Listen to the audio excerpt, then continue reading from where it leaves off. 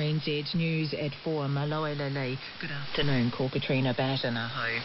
The Labour MP, Claire Curran, says she'll stay on in her electorate despite resigning her broadcasting and associate ACC ministerial portfolios. The Dunedin South MP delivered a statement to media this afternoon but refused to answer questions.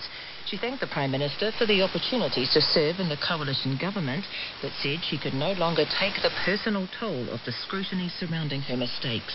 I am, like the rest of you, a human being, and I can no longer endure the relentless pressure that I've been under. I've made some mistakes. They weren't deliberate undermining of the political system. But my mistakes have been greatly amplified and the pressure on me has become intolerable.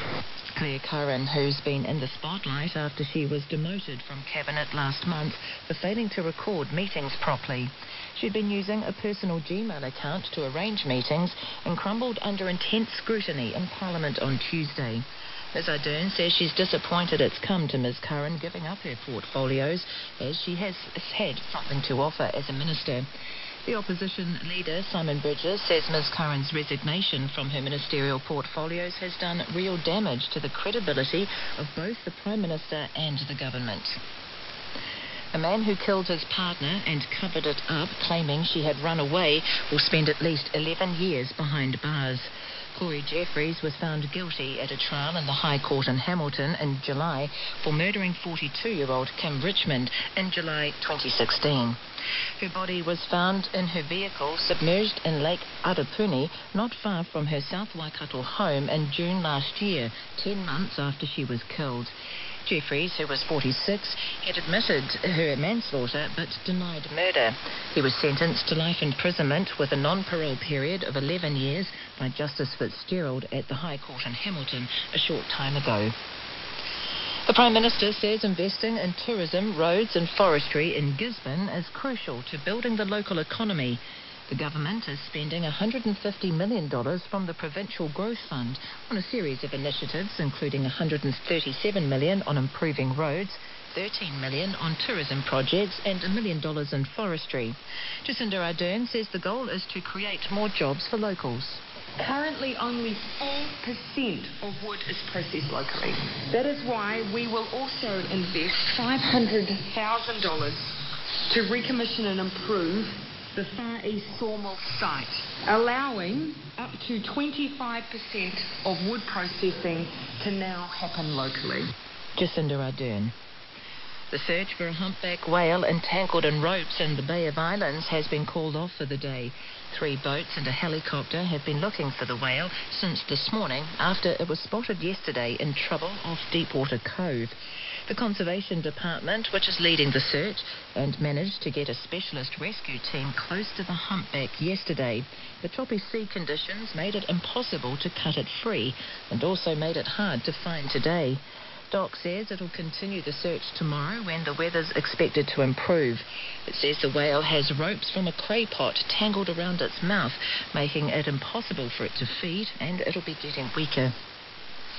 British Airways has revealed a data breach which has led to the theft of personal and financial details of customers involving 380,000 payment cards.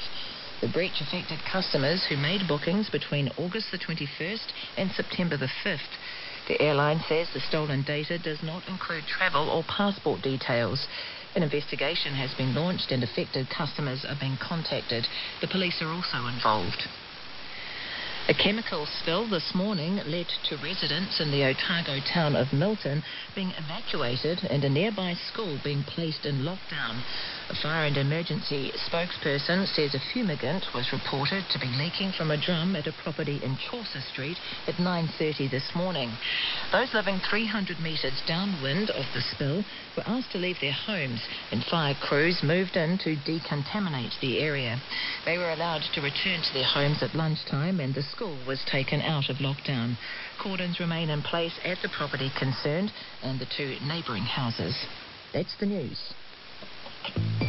The island nation of Nauru goes to great lengths to keep reporters out and away from the asylum seekers who live in limbo there. This week, Media Watch looks at what happened when our journalists got a rare chance to report from on the ground this week, and why many in the media here reckoned it was plain wrong for the Prime Minister to go. It is wrong, eh? It really is wrong to be spending $80,000 on travel for one person. That's Media Watch, after 9 on Sunday morning with Wallace Chapman, here on RNZ National. Met Service weather through to midnight tomorrow. Northland, Auckland and Coromandel Peninsula. Fine spells today, but a few showers clearing Northland and Auckland this afternoon or evening. Fine tomorrow, apart from isolated showers from afternoon. Gisborne, Hawke's Bay, Eastern Bay of Plenty, the eastern ranges of Taupo and Taihape. Periods of rain heavy at times today with possible thunderstorms about Gisborne and Hawke's Bay. Rain easing to showers tomorrow. Waikato to North Taranaki, the remainder of Bay of Plenty and Taupo. Also Taumaranui. Fine apart from isolated showers in Waikato from midday, from about tomorrow afternoon. South Taranaki to Kapiti Coast, mainly fine, isolated showers about the hills and ranges. Wairarapa and Wellington, cloudy with a few showers. For the South Island, mainly fine, however areas of cloud about North Canterbury and Fiordland and a few showers about coastal Marlborough and the Chatham Islands, low cloud and rain, strong southeasterlies rising to gale tomorrow. And now the Met Service mountain forecast through to midnight tomorrow. The North Island, Raukumara to Ruahine ranges, rain with some heavy falls with thunderstorms possible about Huiaro and Raukumara ranges. The snow down to about 1,200 metres, rain easing to showers tomorrow. Egmont and Tongariro National Parks, cloudy with isolated showers along the southern slopes, snow above 1,400 metres. Tararua Range, cloudy with occasional showers, snow above 1,200 metres. The winds, gale or severe gale southeasterlies, easing tomorrow morning, and the freezing level about 1,500 metres. To the South Island, seaward of Kaikoura Ranges, cloudy with a few showers, and remaining mountain areas for the south, fine apart from some valley fog tomorrow morning and cloudy periods about Fiordland.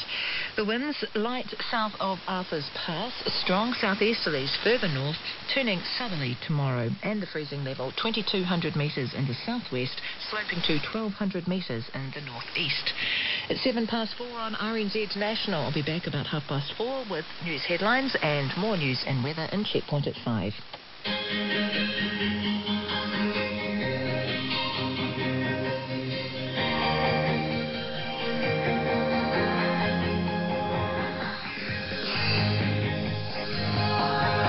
Kia ora, welcome to the panel. I'm Wallace Chapman in for Jim Mora, who's back Monday.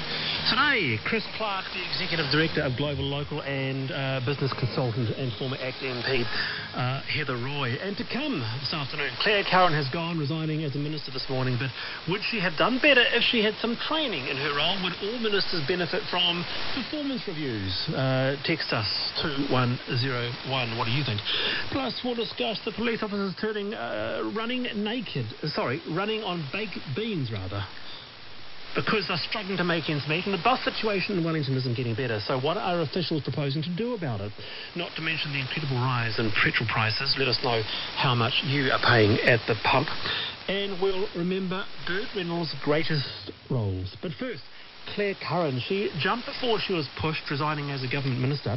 It comes after a terrible few weeks, and just this morning Jacinda Ardern rejected the idea she would fire Ms Curran. In a press conference this afternoon, Claire Curran said the pressure on her had become intolerable. Interestingly, when we discussed Claire Curran yesterday, we pondered who would take over her broadcasting role. Who would make a good broadcasting minister then? Chris Farfoy, I reckon. He's got the experience in that area.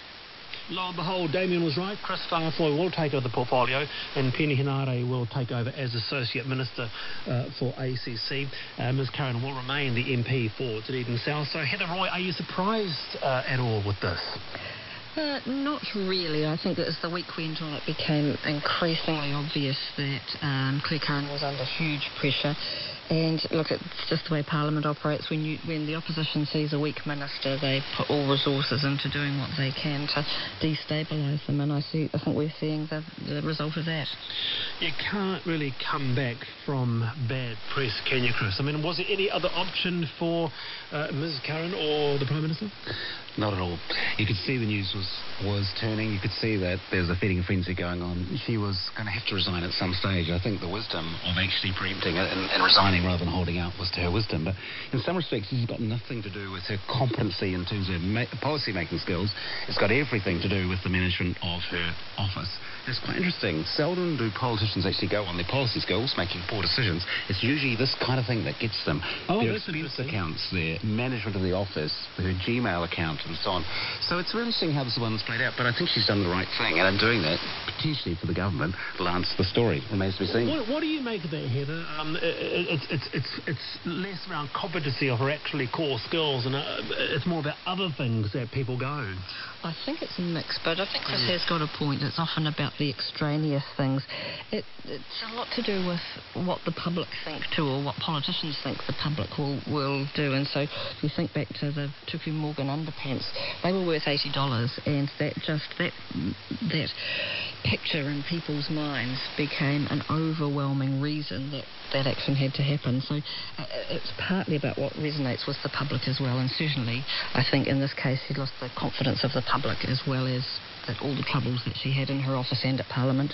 Yes, well, let's go to Peter Dunn on this. Claire Curran couldn't Meka Whaitiri is under investigation, and despite it not being a great look for the government, it also raises the question, did they not know what was expected of them?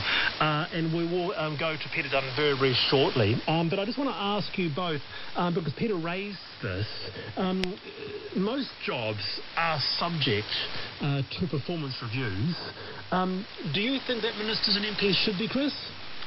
Well, Heather's probably better to answer this question, because I suspect, Heather, you'd say that every day as a minister was a performance review, in the sense that you kind of serve at the pleasure of the Prime Minister. Yeah, exactly. And every day your performance is being assessed in the public. What I do love, though, is Keith Holyoake was the one, when he was Prime Minister, he got every Cabinet Minister to sign a letter of resignation and left it undated. And he just put it on his table whenever there was a problem. That seemed a remarkably good way to manage party discipline. Yeah, I think Rob Muldoon had the same policy. Mm. But is there a point there, Heather? I mean, did you get called into an office and have, like employees do, have a sort of, this is what you've done badly, what do they call them, 3 sixes or what have you? This is what you've done poorly, a proper employee performance review? Not in the same way that we're talking about now. And Peter Dunn did make the comment in his article that John Key, as Prime Minister, required ministers to submit to him at the end of the year a detailed statement of their plans and intentions for the following year. And I used to have those conversations with the then Prime Minister. So that's planning and performance review of a type. When you've got coalition governments, of course, you also have your party leader that you're reporting to, as well as the Prime Minister. So you've got dual things happening if you're part of a smaller party in government. All right, well, let's go to Peter Dunn, former Minister and United Future leader, who wrote about this. Peter, tell us about this idea, and could it have saved Claire Curran? Well, look, I think there's a distinction, Wallace, between political review and, if you like, the ministerial functional review. The political review can be done by the politicians, the party leaders, etc., in terms of, are you working on achieving our policy outcomes? But my point is that there's no real training or support given to people to perform as ministers. Right. What the job actually entails, how do you go about it? And there's certainly no evaluation of your performance of the role until a crisis occurs. And then either of 2 things or 3 things happen. Either you get fired, or if it's not that serious, the Prime Minister's office tends to send in someone like a firefighter to come in and sort your office out to make it function again. or ministerial services and parliamentary services leap in to help. But it's all after the event. So there's got to be a crisis first. There's no sort of review that says, hey, look, Wallace or Peter, you're doing quite a good job in this area. You need more skill in this area. You need to do some training in this area. Like employers might do. So you say, too, in the piece that going from a backbench MP or an MP into being a minister, it's quite amazing how some